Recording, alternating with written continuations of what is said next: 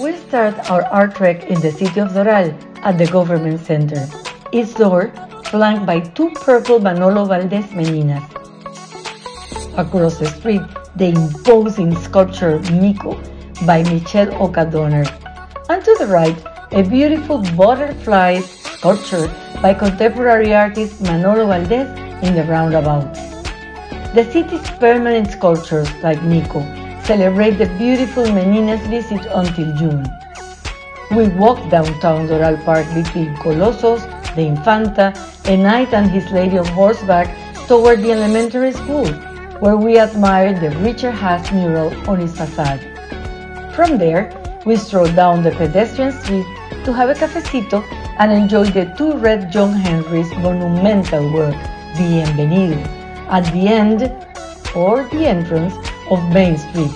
Main Street has plenty of bustling restaurants, bakeries and cafes. Difficult to pick one.